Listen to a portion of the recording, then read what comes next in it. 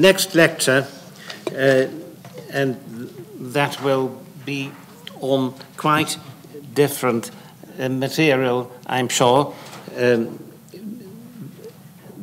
because now we shall hear a contribution by Moshe Benovitz, who is Professor of Talmud and Rabbinics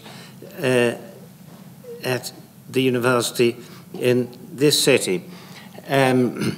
Author of a book called Nidre, Studies in the Development of Rabbinic Votive Institutions, no veterans there, and several volumes of comprehensive critical commentary on sections of the Talmud, numerous articles on Talmudic scholarship,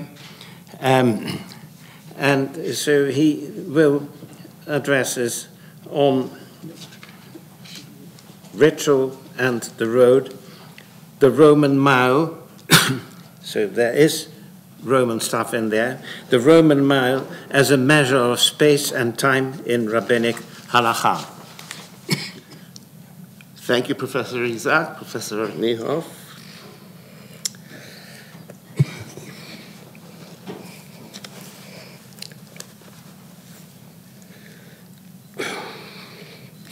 The various compendia of rabbinic literature that form the basis of Jewish practice to this day originated, with one major exception, in Roman Palestine. The Mishnah, Tosefta, Halachic Midrashim, and the Palestinian Talmud were all compiled between the years 200 and 400 of the Common Era in the land of Israel, though they contain earlier traditions. The Babylonian Talmud, the largest and most influential collection of rabbinic lore, was redacted for the most part in the 6th century CE in Babylonia, but it too consists mainly of discussions of Palestinian material. It is thus not surprising that the standard measure of distance in rabbinic literature is the Roman mile. The mile perseveres even in the Babylonian Talmud, alongside the Persian parsang, which is about 4 times the distance, and with which the mile is sometimes confused. For the rabbis, the Roman mile was not just an abstract unit, it was a fact of life in the form of the milestones which measured the distance of a mile on the roads of the Galilee and the rest of Roman Palestine and the Roman Empire. In fact, as we shall see, the Roman mile was so ubiquitous and so well known that it was even used to measure time in a unit called Kedei Hiluch Mil, the time it takes to walk a mile. I was unable to locate this means of measuring time in any other culture. Many cultures measure distance by time, as in the biblical Derech Yom, or the Greek Hodon Hemeras, or the medieval Wegstunde. But as far as I can tell, measuring time by distance is unique to rabbinic sources. In this lecture, I will survey certain key examples of the use of the mile as a measure of distance, and the time it takes to walk a mile as a measure of time in rabbinic literature, examples of which can teach us much about both ritual and the road in Roman Palestine. I will begin by asserting in no uncertain times that the rabbinic mil, or mile, is in fact the Roman mile, a fact which will be obvious to this audience. In a land with roads dotted by milestones, the use of any other measure of distance called mil is out of the question, and numerous examples which we shall cite, which include citations of distances between towns in Palestine in miles, prove that when the rabbis of the first centuries of the Common Era referred to the mil in Hebrew and Aramaic, they meant the Roman mile. But it is necessary to state this because traditional commentators on the Talmud, both medieval and modern, mistakenly believe that the mil is roughly equivalent to 1 kilometer, rather than being identical to the Roman mile. This is because they were unfamiliar with the Roman mile and assumed that the rabbinic mile is related to the biblical unit called the amah, the cubit. Rather than interpreting the mile as mile pasum, 1,000 paces, They interpreted it as the equivalent of 2,000 biblical cubits. The measure of 2,000 cubits is a measure found in the biblical description of the Levitical cities in Numbers 35:5.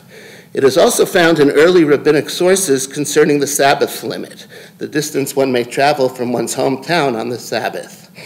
Now, a biblical cubit is about half a meter, while a Roman pace is about 3/4 of a meter. Thus, 2,000 cubits would be approximately 1 kilometer, while mile pasum would be about 1.5 kilometers, a little bit more.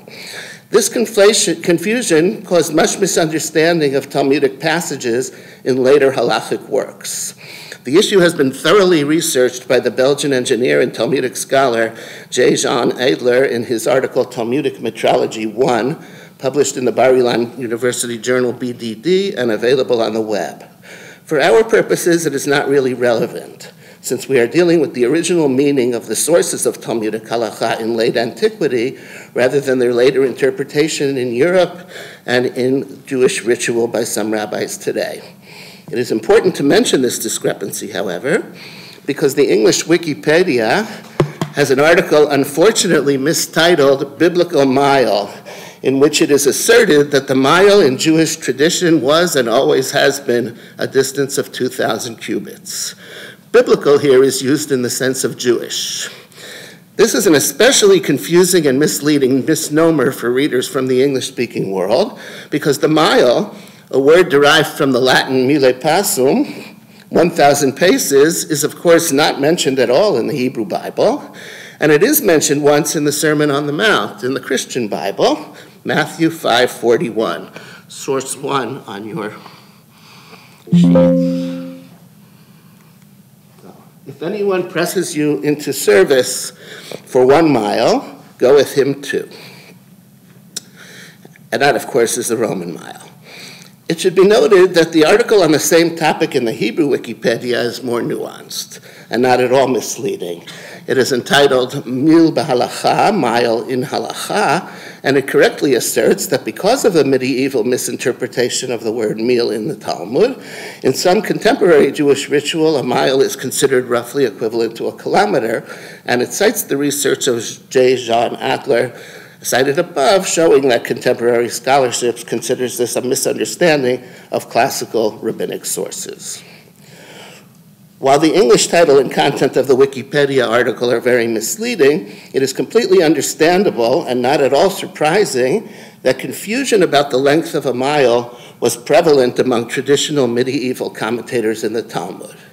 In non-Jewish medieval society as well, the name mile was given to distances that had nothing whatsoever to do with the Roman mile pasum. The Gemeine Deutsche Meile was about the length of 5 Roman miles, or 7.5 kilometers. The Scandinavian mil, used to this day in Norway, is closer to 7 Roman miles, or 10 or 11 kilometers. So actually, the notion of medieval rabbis that a mile is about 1 kilometer is closer to the mark than that of their non-Jewish contemporaries. Now that we have gotten that issue out of the way and established that the mil in rabbinic sources of late antiquity is in fact not 2,000 cubits or 1 kilometer, but a mile, mile pasum, 1,000 paces, we will turn to specific examples of the way the mile is used in rabbinic literature. Our first examples are the simplest. They refer to distances between cities, and they reflect the fact that these distances were common knowledge because of the ubiquitous milestone on Roman roads. Probably the road traveled most by the Palestinian rabbis of late antiquity was the road between Tiberias and Sepphoris, 2 major centers of rabbinic learning in late antiquity. Sources 2 and 3 on your handout refer to court venue. Mishnah Sanhedrin 3:2 states that plaintiff and defendant can each reject the other's judge. The passage, which dates to the 2nd century CE, is very difficult to understand, since presumably the plaintiff should be the one who chooses the venue by suing the defendant in a certain court. Both Talmudim ask why the defendant should be allowed to reject that court and propose a different venue. In the Palestinian Talmud, Sanhedrin 3:2-21a, source 3 on your handout, the 3rd century Rabbi Yochanan says that the defendant can only reject the venue in which she was sued if he proposes an alternative consisting of more knowledgeable judges. His contemporary Rabbi Elazar gives the following example. If one says, let us try the case in Tiberias, and the other says, let us try the case in Sepphoris, we listen to the one who said Tiberias. Tiberias being the seat of the Patriarchate and the highest rabbinic academy at the time. 4th century Rabbi Eli explains Rabbi Elazar's statement that the more authoritative court of Tiberias should be preferred, even if suggested by the defendant, as referring only to a case in which the litigants themselves live in a place equidistant from the two cities. Otherwise, the plaintiff's choice of the closest court is to be preferred.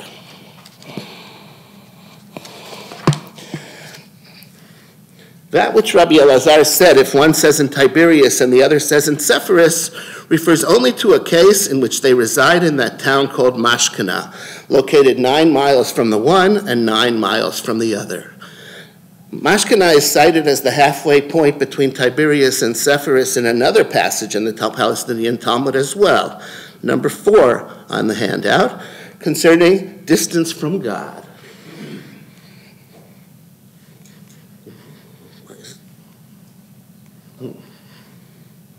I don't know why it's not moving, but okay. Well, look on your handout anyway. Said 2nd century sage Rabbi Simeon ben Lakish, in a scroll of the pious it was found written, when you leave me for one day, I will leave you for 2.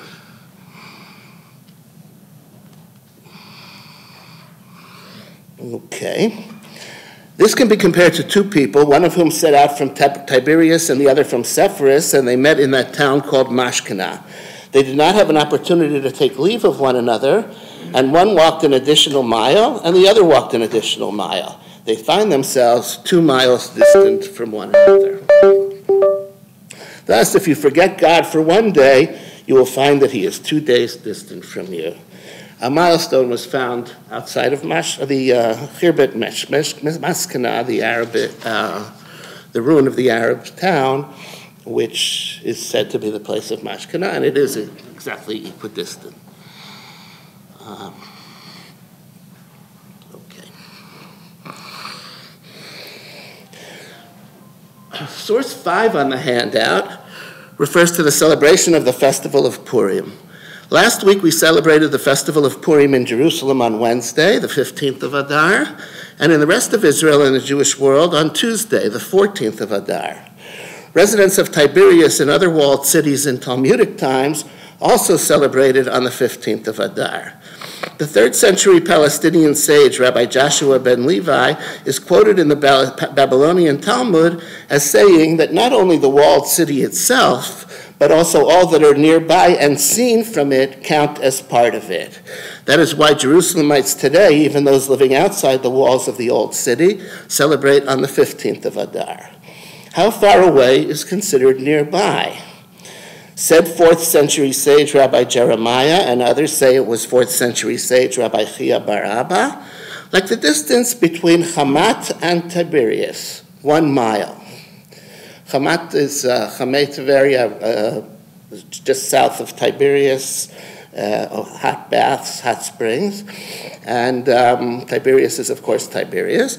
And let him say 1 mile. Why doesn't he just say 1 mile? Why does he have to say between Hamath and Tiberias? The Babylonian Talmud, which doesn't know where either of these places are, of course, says he comes to teach us that the distance between Hamath and Tiberia is 1 mile. This, too, was a road frequented by the rabbis of Tiberias, and the distance was presumably well known and marked by a milestone. Milestones have been found on the road from Tiberias to Scythopolis, of which this would have been the first mile, but no milestone has been found at this spot. And I think I have pictures. Do I have? Yeah. This is the museum in Ein Harod, the Sturman Museum, and the milestones outside were taken from the nearby road between Tiberias and Scythopolis. The next two sources I will address discuss performance of ritual on the road, literally. Some halachic rituals require access to fresh water, not always available on the road. One must wash one's hands before a meal, and when baking a day's worth of bread or more, one must separate an offering called Challah from the dough, which in Talmudic times was given to a descendant of Aaron, a Kohen or priest who must eat it when ritually pure. The one kneading dough must also be in a state of ritual purity in order that the offering remain pure. If the offering is impure, it must be burnt up. This ritual is still carried out today, and the offering is regularly thrown into the oven fire and burned. How important are these rituals? Both Talmudim discuss how far out of one's way a traveler must go in order to find fresh water for purification before kneading dough for bread with the concomitant offering, or in order to wash one's hands before a meal. Palestinian Talmud Challah 2.1.558c, we read, said Rabbi Yossi in the name of Rabbi Shabtai and Rabbi Chia in the name of Rabbi Simeon ben Lakish, for the challah offering and for hand washing, a person must walk 4 miles. In other words, if you're traveling on the road and you're baking on the way, or you have to eat on the way, you have to look for water up to a distance of 4 miles away. Rabbi Abahu said, this is only if the 4 miles are ahead of him on his way, but we do not trouble him to go backwards. What about those who guard gardens and orchards, people who are sitting outside a distance from the town and water supply, who also must go out of their way to find water? Do we consider them as though walking forward or backward? Let us resolve this question on the basis of the following source. Oh, I'm going to skip that. It was taught. It's washing hands. If you're looking on the handout, go to the second paragraph. It was taught washing hands before food is optional, and after food it is required. But in the former case, he washes and stops, while in the latter, he washes without stopping. What does it mean, washes and stops? Rabbi Jacob Bar Acha said it means he washes his hands twice. Rabbi Jacob Bar Isaac asked, you say it is optional, but then you say you have to do it twice? Why, if washing after food is optional, why, before food, is optional, why do you say you have to rinse each hand twice?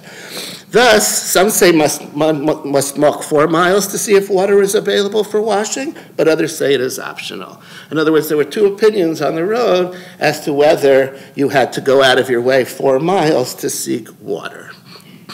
The Babylonian Talmud likewise rules that a traveler on the road must walk an extra 4 miles in the direction he is heading in order to find water for these purposes, and adds the case of one who does not know his prayers by heart and therefore must pray the statutory daily prayers with a congregation. If he is on the road, he must walk 4 miles in the direction he is heading if there is a synagogue in the next town, but no more than that. The Babylonian Talmud also disagrees with the Palestinian Talmud regarding the walk back and insists that a traveler who can find water behind him on the road must walk out of his way backwards up to the distance of a mile. Not a mile, but up to the distance of a mile. And that's the next source. Said Rabbi Abahu in the name of Rabbi Simeon ben Lakish, that's the Babylonian Talmud Psachim 46a, for kneading dough and for prayer and for washing, 4 miles.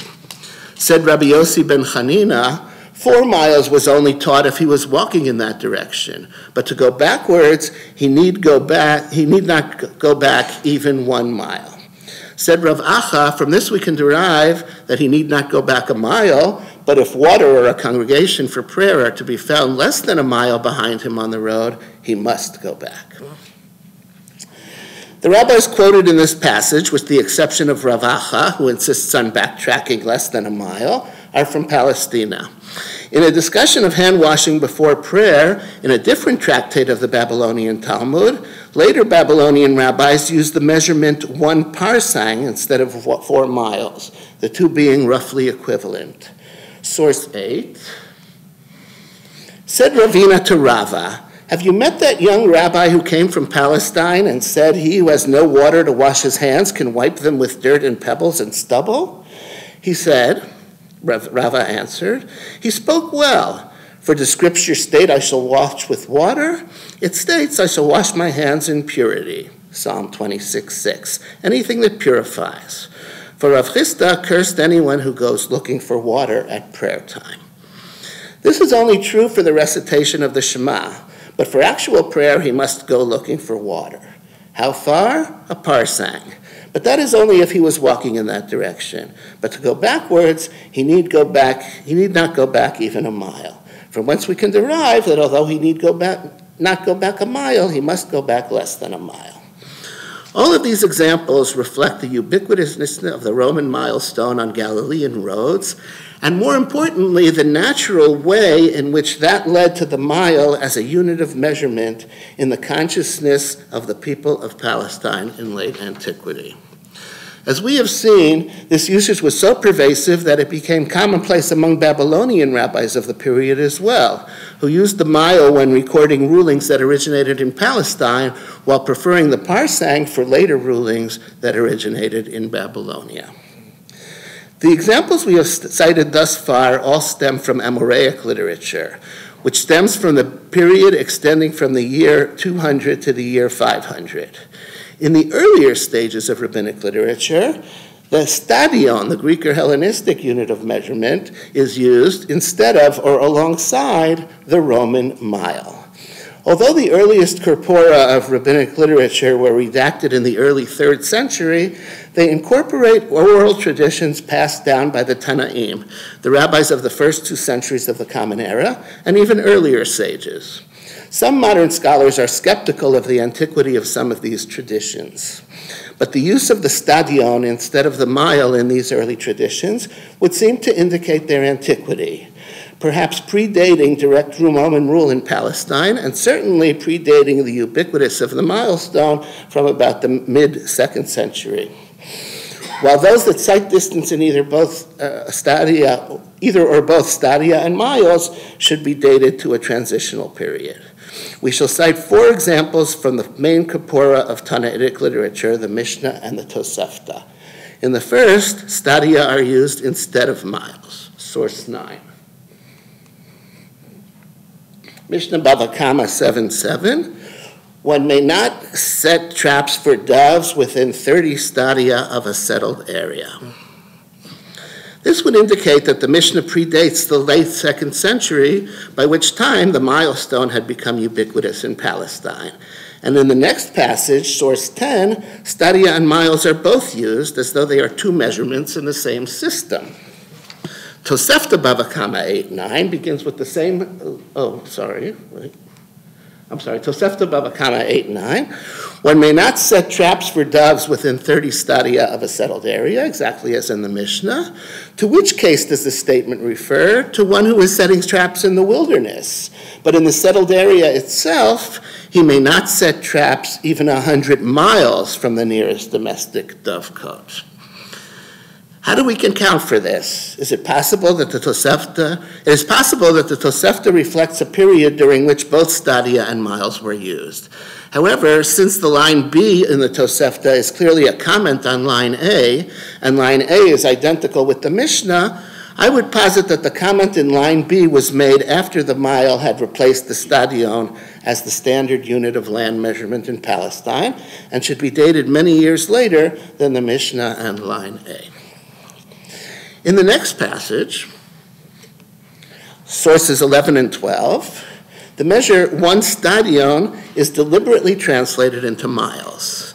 The biblical passage, Exodus 23, 4-5, contains 2 laws regarding helping an enemy on the road. Verse 4 refers to the return of your enemy's lost animal. Verse 5, to helping your enemy when his animal has collapsed under its load. And the biblical verses read as follows.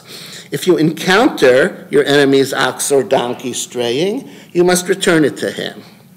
Next law, if you see the donkey of one you hate, fallen under its load, do not leave it there. You must help him with it. The Midrash seeks to account for the discrepancy between the 2 cases. In the first, the Israelite is said to encounter his enemy's animal, and in the second, he is said to see it.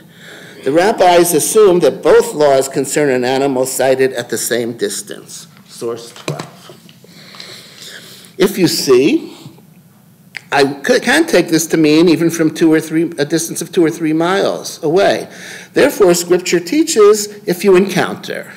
If you encounter, I could take this literally to mean that you bump into the animal. Therefore, Scripture teaches if you see. In other words, the use of those two terms, if you see and if you encounter, were designed to have us place the distance required from which you are required to help your enemy at a certain point, midpoint.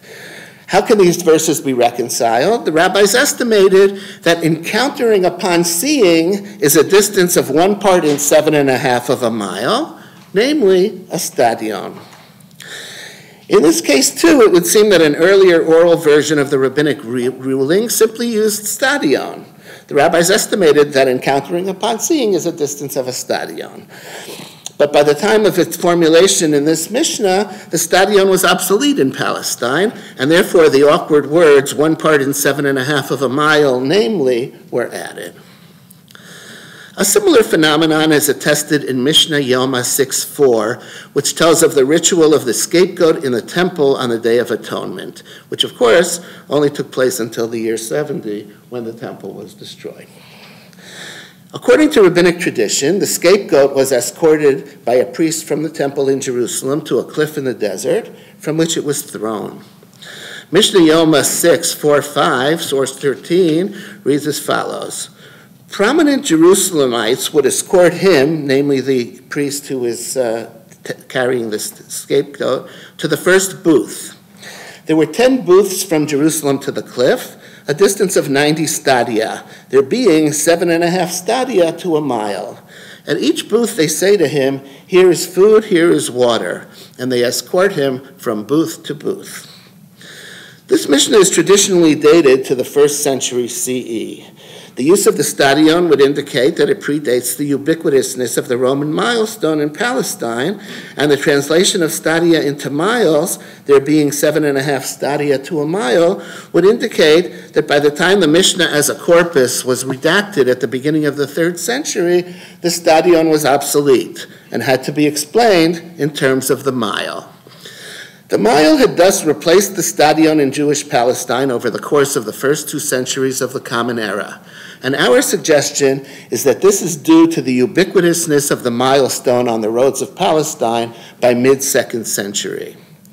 My impression is that that same cannot be said of Greek literature from late antiquity, in which the measurement in stadia is preferred, despite the fact that milestones were no less ubiquitous in Asia Minor and Syria than they were in Palestine. In fact, it would seem that the Greek word million, when used, either refers to the milliaria, the milestones themselves, or else it is the measure of a mile inscribed in Greek on the milestone, or else the author is converting miles to stadia for the benefit of his reader, as we saw in some of the rabbinic texts. One exception is the well-known passage cited above from the Sermon on the Mount, if anyone presses you into service for 1 mile, go with him 2. But this was likely translated from Aramaic, and in any case relates to Galilean Jews conscripted into service by a Roman soldier, conscription which could be compelled up to the distance of a Roman mile. So it's not surprising that the mile is used there. If my impression is correct, and unlike in rabbinic literature, the mile did not replace the stadion in Byzantine Greek, despite the ubiquitous milestone, I would posit the following reason. Actually, as I was listening to Avner's lecture, another reason occurred to me. I'm not sure of the association. I like my other reason better, so I think I'll give that reason. Why was the stadion used? The mile and the stadion both are things that people could envision in their mind. If you walk along along roads and you see a milestone at every mile, you know what a mile looks like. A stadion is the course around a race course or a running course or a horse racing course or whatever it is, and people knew what that looked like and were able to think about it. The rabbis, as we'll see in a second, while a Roman mile is called a mil in Hebrew and Aramaic, the rabbis did not call a stade a stade. The Hebrew and Jewish Aramaic word for stadion, both in the sense of unit of distance and in the sense of stadium or race course, is ris. a word connected by lexicographers to the words for racecourse in Armenian and Persian, from which the measure of a stadion is, of course, derived. I have no explanation for why the Jews called it a res. It's not found in Syriac. In Syriac, we have lots of words like stada and istadion. But except the only explanation I could think of is to posit that the stadion had been used as a measure by the Jews in the land of Israel as early as the Persian period, the 5th or 4th centuries before the Common Era. But afterwards, in the Hellenistic period, res meant nothing to the Jews, while mile meant everything to them because they saw it at intervals on the road. And in the Greek-speaking world, stadion still meant something because they called it a stadion, and it was the distance around the race course. The last issue I would like to discuss is perhaps the most interesting, the unique rabbinic use of the mile as a measure of time. Kedei hiluch mil, the time it takes to walk a mile, estimated by most halachic authorities today at 18 minutes. I won't go into the question of why, if they think it's only a kilometer, it takes 18 minutes to walk it. That's a whole other issue. But in general, the 18 minutes does seem to reflect the actual Roman mile. In the ancient world, time was measured in hours by looking at the sun or at its shadow on a sundial, and by water clocks, where the water flowed through a certain amount of time. We have no evidence for the use of water clocks by the Jews of Palestine, and daytime hours are generally delineated as parts of the day, which people estimated by looking at the sun. The measurement of time at night was thus precluded, and I have elsewhere argued that the Jews of Roman Palestine used a star clock based on the position of circumpolar constellations in the sky. Okay. The rabbis were punctilious in defining halachic requirements with precision, as we have seen in nearly every one of the examples cited so far. They regulated precise distances required to fulfill the requirements of prayer, washing, casting away sin on the scapegoat, etc. Now, the earliest, if you can determine the times of day by looking at the sun, how do you determine shorter periods of time? If the sun determines the rabbinic hour, what determines the rabbinic minute? The answer is the mile. After meals, a blessing is recited. According to the Mishnah, source 14 on your handout, if one forgot to recite this blessing, he must do so when he remembers, providing the food has not yet been digested. How does one know if the food has been digested? In source 15 on the bottom here, Rav Ami said that Reish Lakish said, what is the duration of digestion? As long as it takes to walk 4 miles.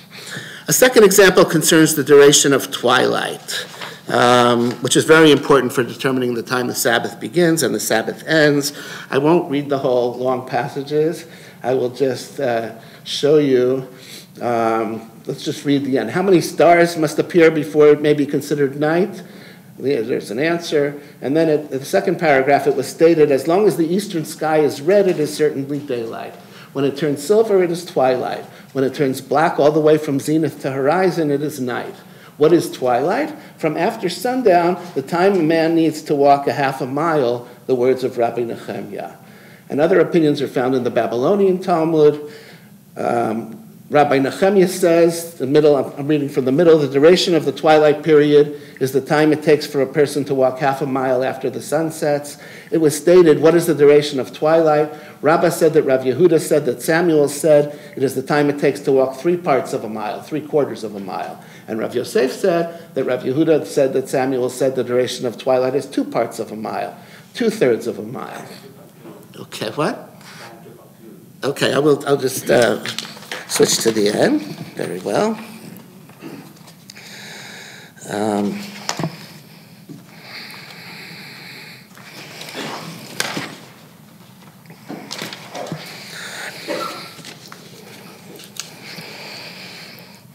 In any event, it would seem that the use of the mile to measure time is unique to rabbinic literature. It too is a convenient byproduct of the ubiquitousness of the Roman milestone, which had the fortunate incidental benefit of providing an easy means to measure short periods of time that cannot be determined by staring at the sky. As far as I know, this time measurement is unattested in the literature of other peoples in the Roman Empire, who could also have availed themselves of this means of telling time. As I said before, measuring distance by time, Wegstunde, the day's journey, and such is common, but only the Jews seem to have measured time by distance. Why is that? The only reason I could think of is that precision time-telling simply does not come up in ancient literature. That is not to say it wasn't used. Husbands throughout the Roman world may very well have said to their wives, "Honey, I'll be back in 3/4 of a mile." But literature would have no reason to preserve such conversations. One might expect to find something like this in monastic traditions or canon law, but apparently the rabbis' approach to ritual was more pedantic. It was this pedantry that preserved the precious ancient connection between timekeeping and the Roman road, and the fact that the mile was the measure of both distance and time in Rabbinic Halakhah attests to the importance of the Roman milestone in shaping the Jewish sense of time and space. Thank you so much for this intriguing combination of ancient Roman artifacts and Talmudic literature. Let me start with one pedantic remark. You show a photograph of milestones at Beit Sturman. They don't belong to the Scythopolis-Tiberias road, but to the Scythopolis Legio Megiddo road.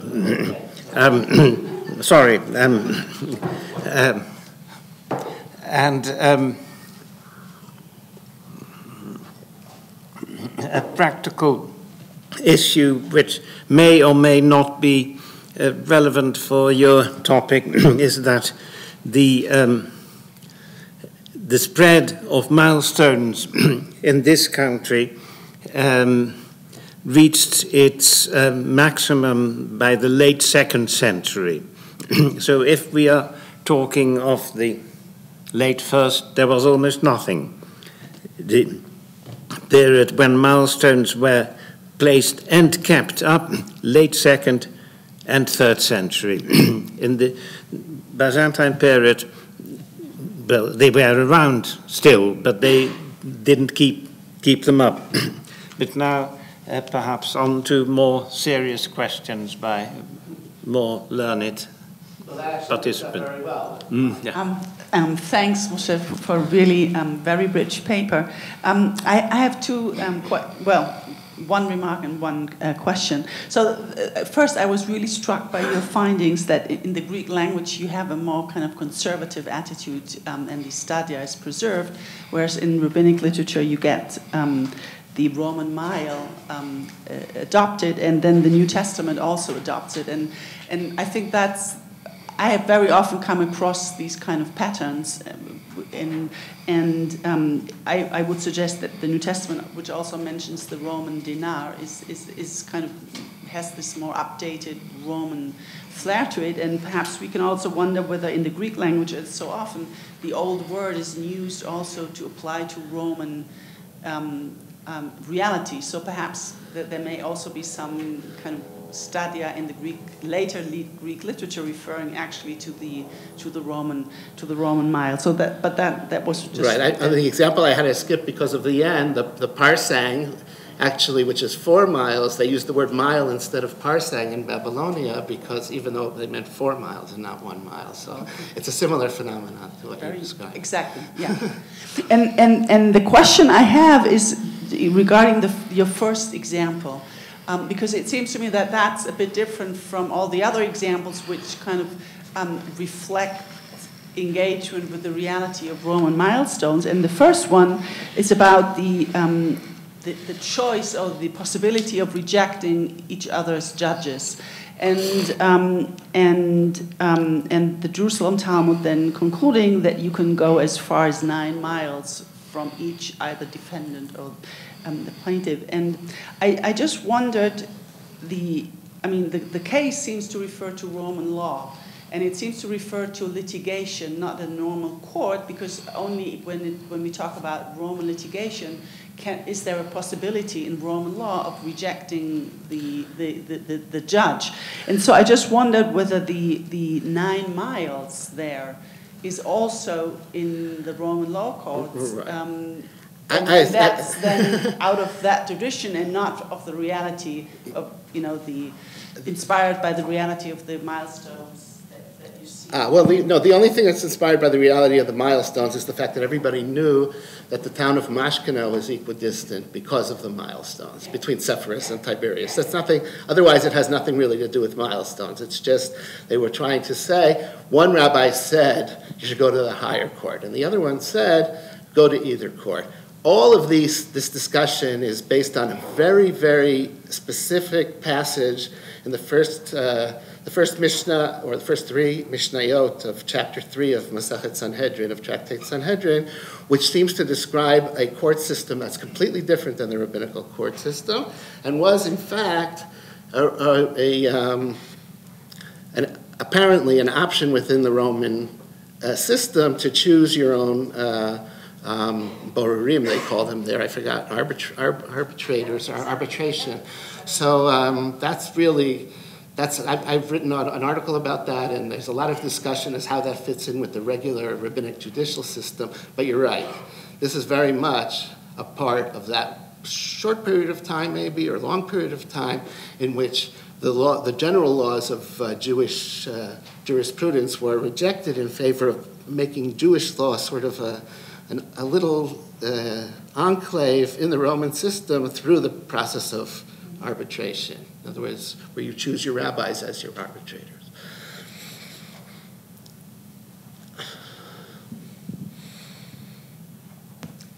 I was very interested in your discussion of the transfer between time and distance. And I wonder if you... Sorry, sorry. I was interested in the transfer between time and distance, and I wonder if you could compare it to the fact that in the Talmudic literature, an egg is used usually as a measure of volume, but there are times when an egg becomes a measure of time. The time taken to cook an egg, or the time taken to eat an egg. Right. Okay, well, all of those are all solutions to a basic problem, which is how you measure minutes in a way that means anything to common people. In other words, the average person who has to follow these rules, whatever they are, can't look at a watch.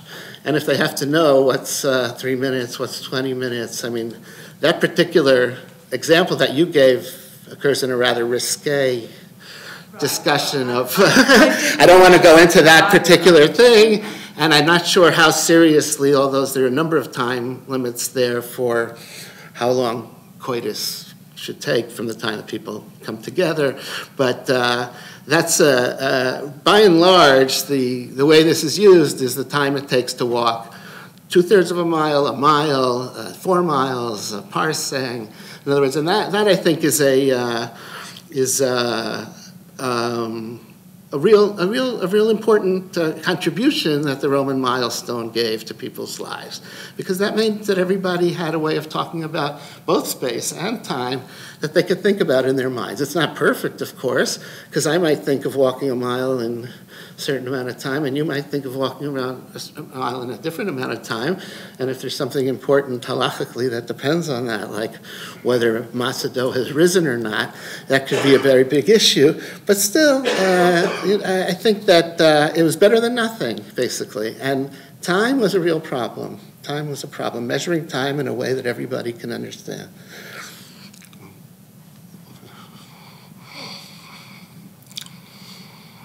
Brief comment on the imagination of distance, where you ended with the milestones. If you go to the first proper ordnance survey map of Palestine, the British map of 1865, you'll find that they give 6 different measurements of distance, 6 different scales.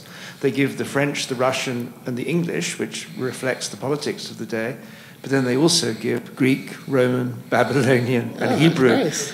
ancient ones, because of course when you look at a map, you're bound to be imagining it through ancient sources. Right, very and good. So you see it continues in the same way. There's a long that's history. quite an intellectual crowd that would be looking at those maps, but that's a good thing. It's nice that they did that.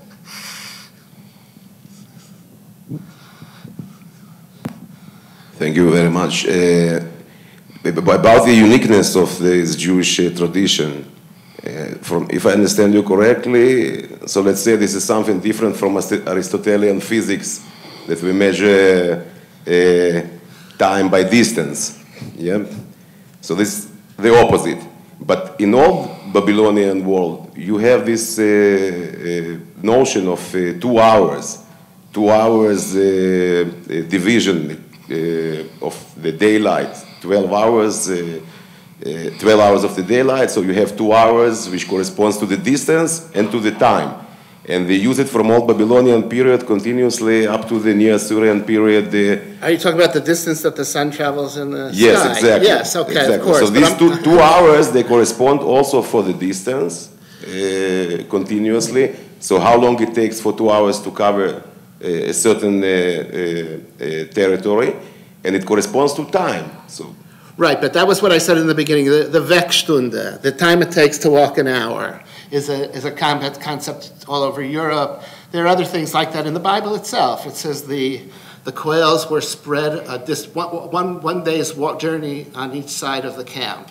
There's all sorts of discussions like that. It's the opposite that we don't have. We don't have people who are using distance walked to describe time. I looked around, and I couldn't look at every culture and every text from every culture. I couldn't even look at all the texts of languages that I have some familiarity with, like Greek, Latin, and Syriac. But I did look at a random selection, and I think enough to see that this just doesn't exist. And I think it doesn't exist because it doesn't come up, frankly.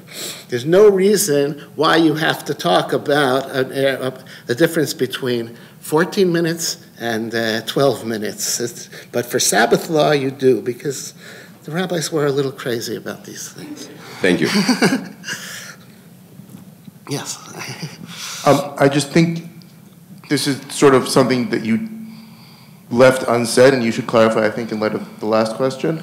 Fixed time, right, is something that the rabbis do use, right? They use the 3rd hour and the 9th hour and the 4th hour, like in the parallel sources in the New Testament. Absolutely. Hours in which the sun crosses across the sky, that's fine. That's I'm only talking about shorter periods of time, right? And I think the mile and its derivatives, right, the time it takes to walk, is a way to describe time independent of all that. Well, you have to, because to tell you how long how long is 18 minutes? You can't see 18 minutes on the sky. You can't see 12 minutes on the sky. You could see an hour even is a problem. Mm-hmm. 2 hours, okay. You can take the whole thing and divide it into 6. But less than that, I think they really needed this, and it served them well. And luckily, they had milestones. We don't have milestones. If you ask people today, a kilometer, I think they're less familiar with it than perhaps people were then.